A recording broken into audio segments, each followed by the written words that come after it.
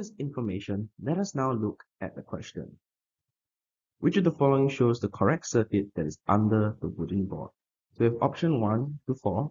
All of them are different circuits, and only one of them is actually the circuit under the wooden board.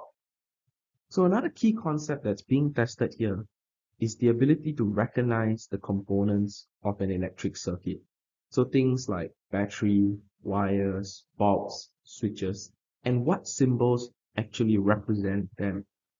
So here I've provided a table of the circuit components and the symbols that represent them.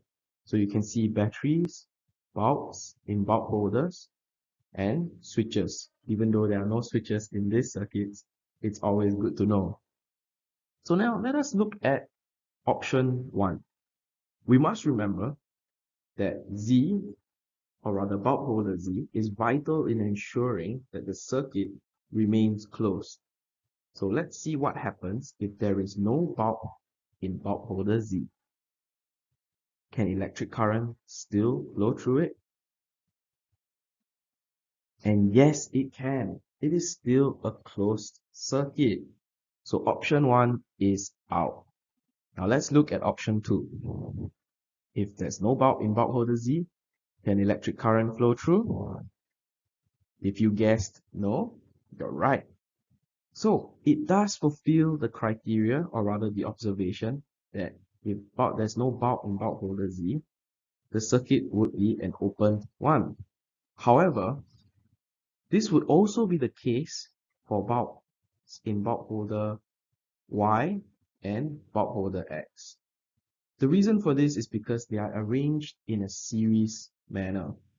So meaning to say that if there are no bulbs in any one of these bulb holders, the circuit would remain open. And so option 2 is out. Now let's look at option 3. If there's no bulbs in bulb holder Z, let's see if electric current can flow through it. And yes, it can. So option 3 is out. Now finally, let's look at option 4. No bulbs in bulb holder Z. Can current flow through it?